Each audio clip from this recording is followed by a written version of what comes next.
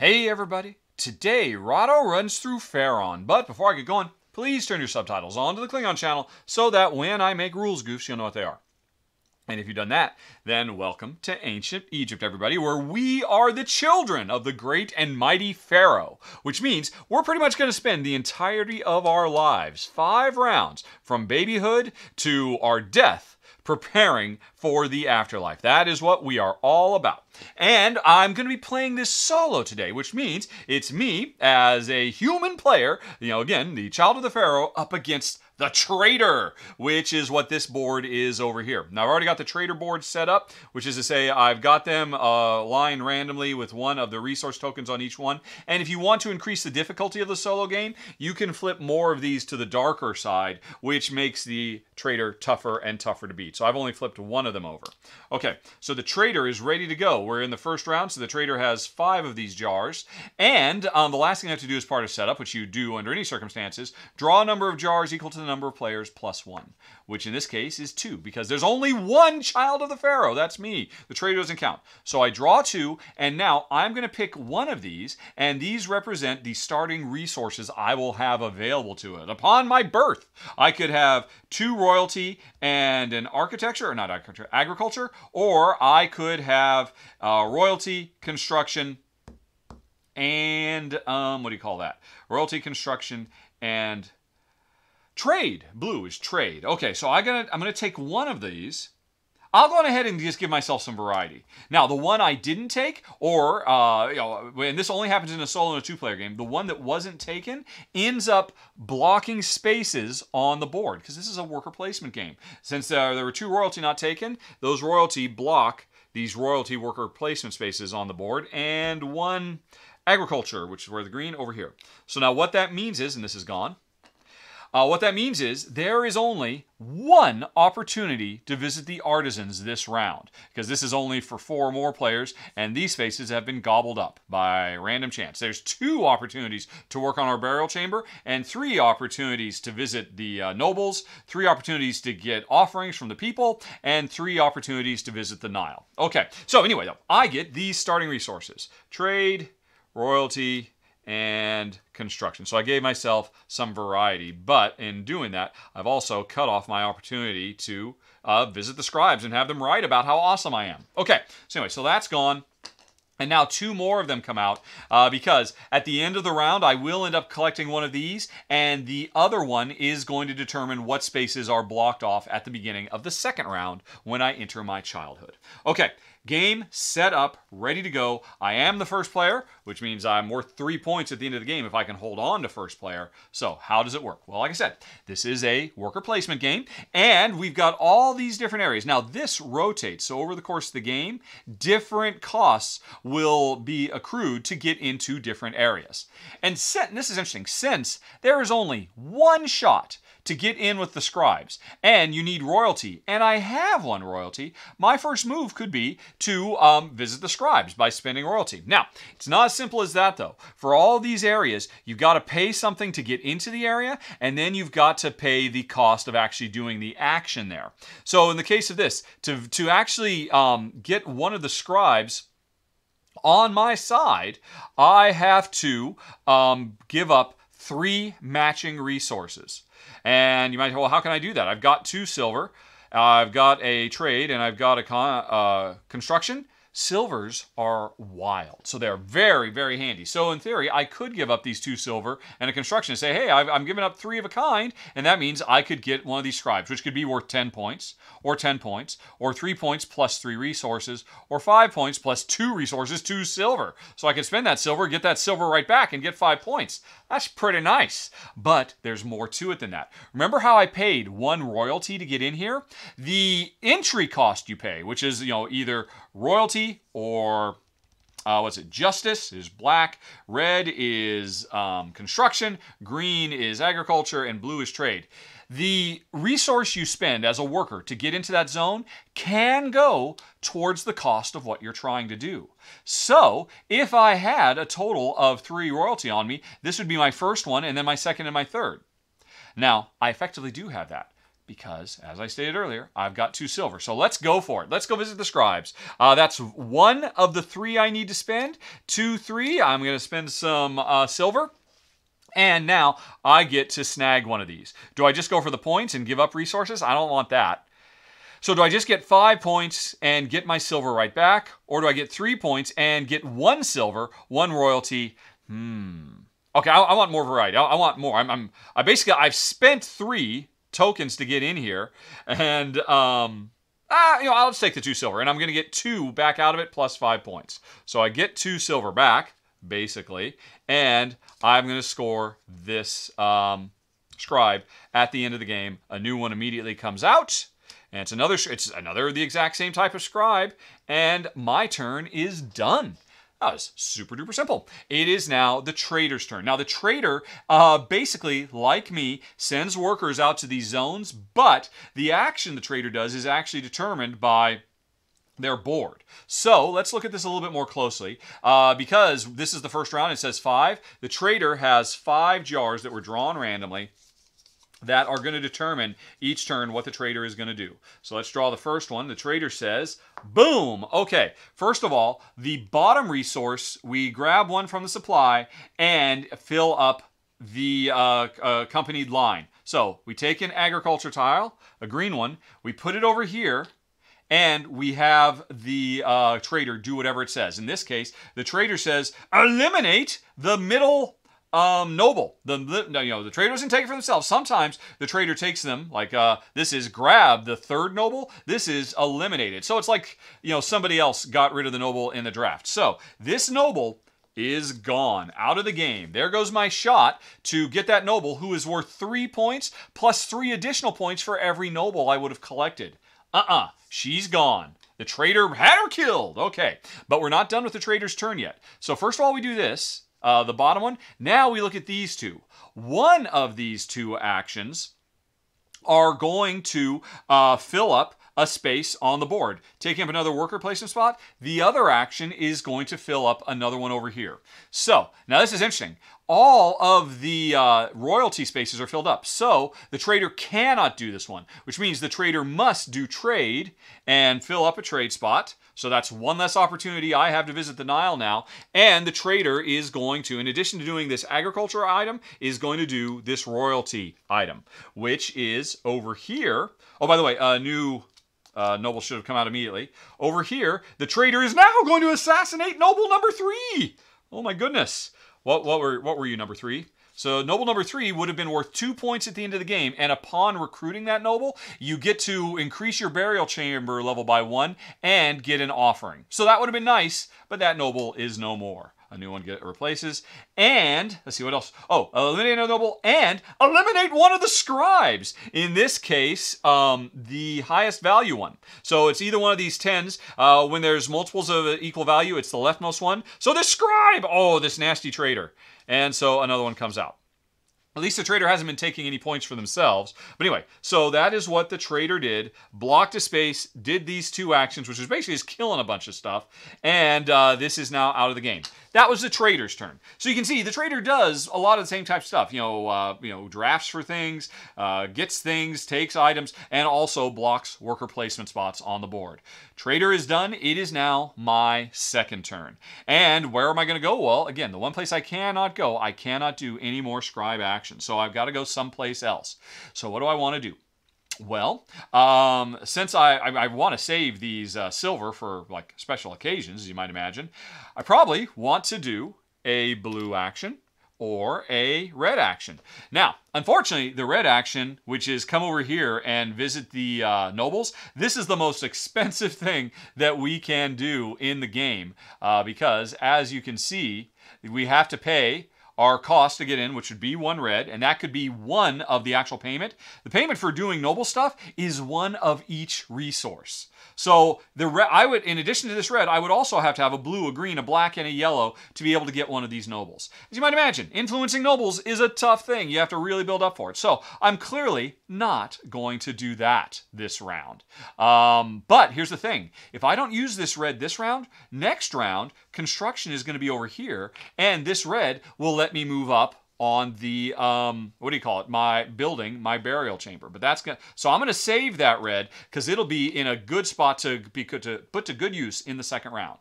So that means, well, I mean, don't forget, I do have wild cards, but I want to save these. So the other thing I've got is this one agriculture, which, interestingly enough, would let me come over here to build the burial chamber. And this is not a good time to use agriculture to work on my burial chamber because this is just a straight up way to score points over the course of the game. Here I am starting. I have no burial chamber.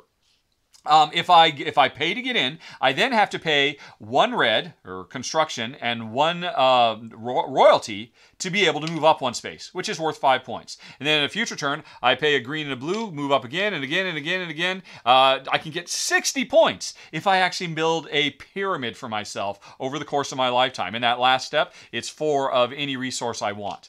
So here's the problem.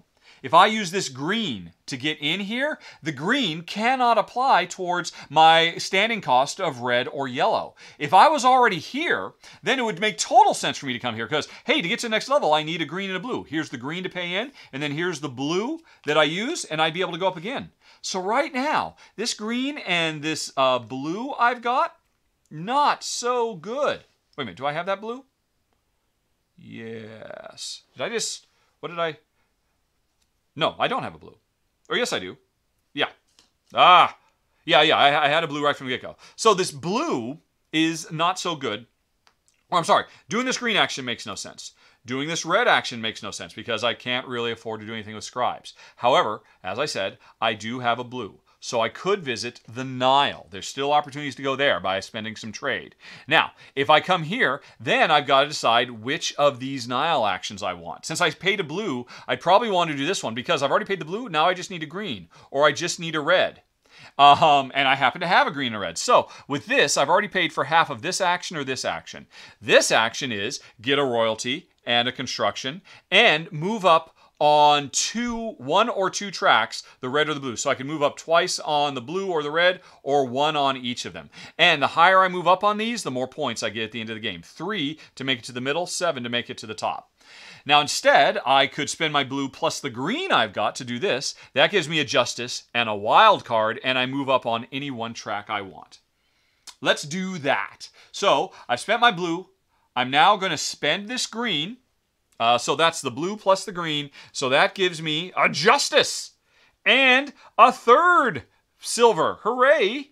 And I can move up on any track. Oh, what the heck. Let's go on ahead and move up on the yellow track. Boom. All right. So I'm on my way. The first step doesn't do anything for me, but if I get to the second step before the game is over, that's 3 points, or 7 points if I make it all the way to the top. Okay, and yeah, this is really simple. These are just points to be had, turning resources directly into points and other resources on the Nile. So that was my second turn, and I got all kinds of silver and 5 points. Hooray! I'm doing pretty well. It is now the trader's turn. Let's see what the trader is up to. Boom! All right, trader says, I'm going to move up on my construction track, which means the trader takes the second offering from the offering board. So let's go on ahead and look at that. So this is upside down. So you have to imagine this is the first, second, and third offering pair. These are, all the people of Egypt. They worship me like a god. So of course they've come to make offerings. And this is the second pair. The dummy player is just going to take these. This was an extra victory point, and this is basically a resource that can stand in for a regular agriculture resource whenever you want. So the dummy player just took both of those. Gone. All right, so, and these are not going to refill until I reach my childhood. All right, so that was that. And now, well, again, there is no choice. Normally, I would say that either the black or the yellow space would get blocked, and that means the dummy player or the trader would do the other thing. But remember, all the yellows are already blocked, so he can't do that. So that means he is going to block a black worker placement spot. So there's less justice available because of the trader. And he's going to do another royalty action, which means he's made it up here. He has now got his own 5-point burial chamber. All right. So that was it for the second turn for the trader as they work their way up their traitorous track. Okay, my third turn. Now, what am I going to do? hey, I've got some justice now. I could come over here and get an offering. So to get an offering, you just have to spend one. So whatever you've spent to get in is what you're going to spend. But if you can do a matching one, if you can do a pair, you get one of these plus an additional one. Or if you don't like any of these, you can just draw a blind from the bag and hopefully get more of these resources. So now that I've got some justice in my back pocket, do I want to turn that justice into trade? And this is a wild card that can always stand in for visiting scribes. Doesn't matter what you have to pay to get in with scribes. This is basically a wild, but only towards scribes. Or I could get this, which is worth a point, and a trade. So I could do either of those. And, strictly speaking, if I then gave up another silver to match mine, then I could grab one of these as well. Don't think I want to do that. And in fact, I think I'm done. I could keep going. I've also got this red. But again, remember, the red isn't going to do me any good because I need one of each color. I mean, actually, I could do it. I could get a scribe. Or, I'm sorry, a noble. The red plus the black plus all three of my silver, and I could get a noble in the first round. That would be a pretty big move. That'd be a huge move. Let's see. Let's look at what the nobles are that are available right now. Numbers 1, 2, and 3. Are any of them worth me completely bankrupting my baby self? So, this one is worth 12 points at the end of the game and gives me a permanent ability, which is to say, in the future, if I ever try to recruit nobles, I can use any 5. They don't have to be 5 unique. They could be any 5. This one, no points. An immediate benefit of giving me a scribe and a, what do you call it? An offering. This one, 10 points. It's a permanent power. Whenever I go to the Nile, let's see, I'm not quite sure what this one is. There is a handy, oh, that's the, all right, let's look at that one. Where are you, mister? We have a nice little 2-page thing that summarizes them all, if I can find it. Right, that is, that is the governor. Let's put these other 2 back. Come here, you. Come here, you. Where are you? Was it the governor? You are Nile to do this. All right. Okay. Yeah, once per turn, you can take an offering on the Nile if there's no available spot left. So basically, it means that even... Oh, no. I'm looking at the wrong one. That's the one with the plus. I need the other type. Oh, here we go. Yes. That is... It's the chief of Attics, I suppose. Right. The resource, right. On indicate area, you can always pay any resource of your choice on the wheel for access. So, yeah, I can visit the Nile without having to spend blue. I could get in there with anything. And that's for the whole game. So it makes it easier for me to get to the Nile. And at 10 points at the end of the game. So I could get one of those nobles and I'd completely bankrupt myself. And I know, starting in the next round, I'm going to have 2 construction and a justice, or a construction, a justice, and a trade. And,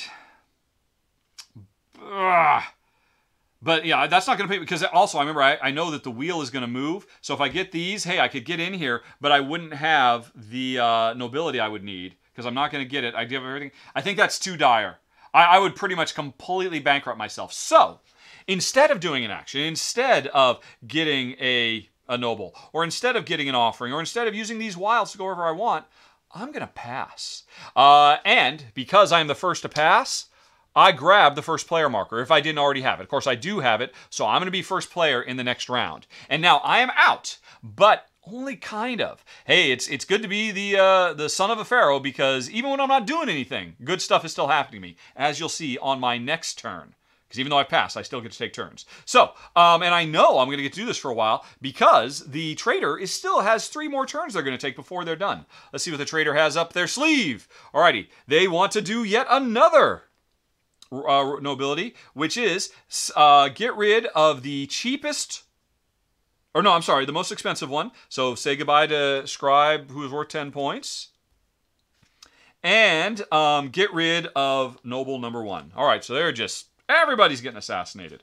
Alrighty, and so now it's interesting. I'm not going anymore, so I don't care what gets blocked. So what I do care about is which of these other actions do I want the trader to do. This would be, they would get, oh, which one is that?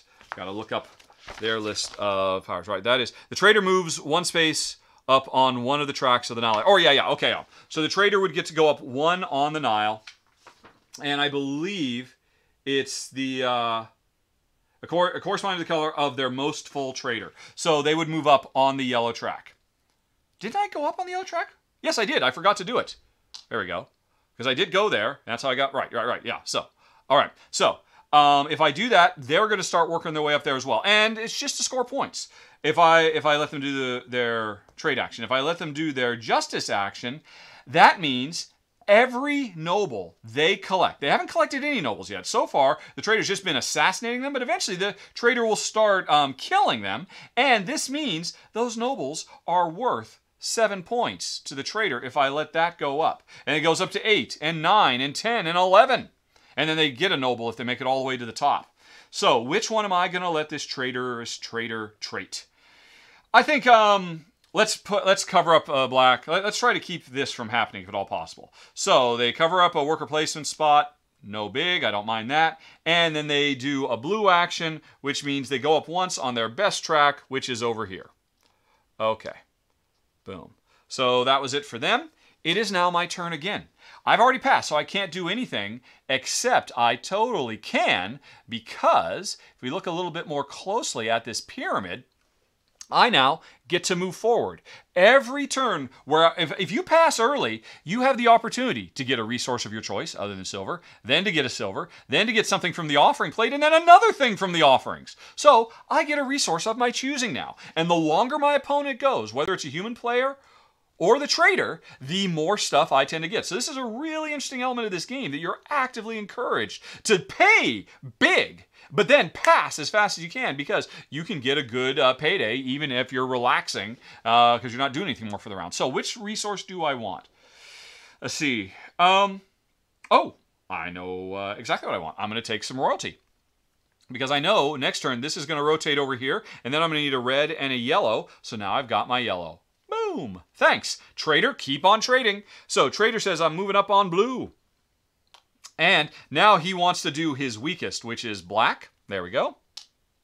And I get to choose. Does he move up on black? Again, I'm trying to stop that, so I'll have him move up on green and block a justice space. So now he cannot fill any of these anymore, the same way he couldn't fill any of those. And we did this green. He eliminated the weakest scribe. So obviously this is just replicating having a group of other players who are constantly grabbing scribes and stuff like that. Okay, so that was it for him. My turn again, and I get a sweet, sweet silver. Oh, baby. I am, next round is going to be very good. My terrible twos are going to, actually, I guess that's me as a young preteen, and then a teen, and then an adult, and then dead.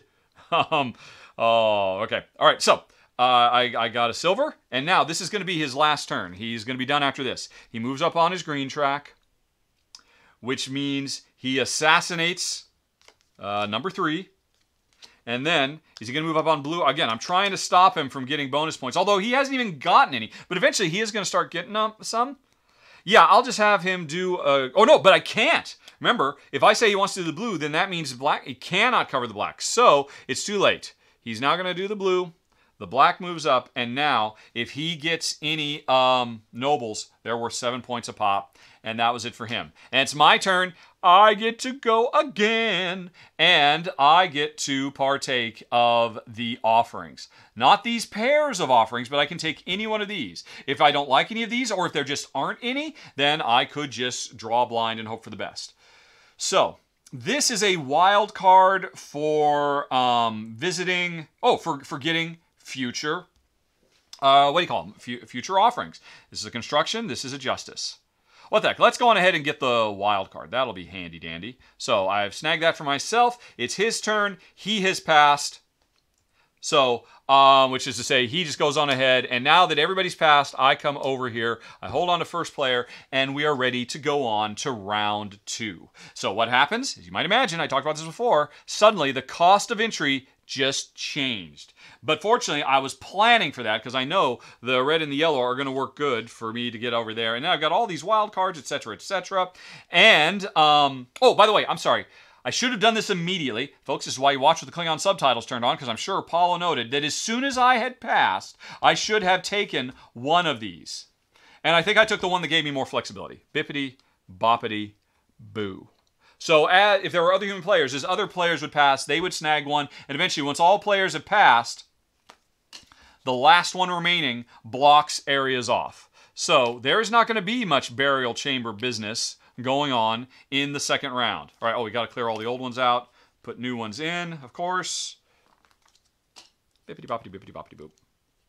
So this round, there's 2 opportunities to visit the nobles. Only one opportunity to get in with the burial chambers, and how fortunate that I'm first, because that is what I will immediately do. So I paid the red, I need to also pay the yellow, and I've now got a burial chamber as well. It's only worth 5 points, but it's a start, and that was my turn. Let's see. Oh, we're moving on to, so he has 3. So I know in this second round, the trader is going to pass very quickly. They're just going to do 3 actions. So if I want to get more freebies, I need to pass sooner than him. And these are the kind of considerations you'd have when you're playing against a human player as well. So the trader says, I'm going to move up on my red. I'm on construction, which means he takes, oh, oops, I should have refilled these also.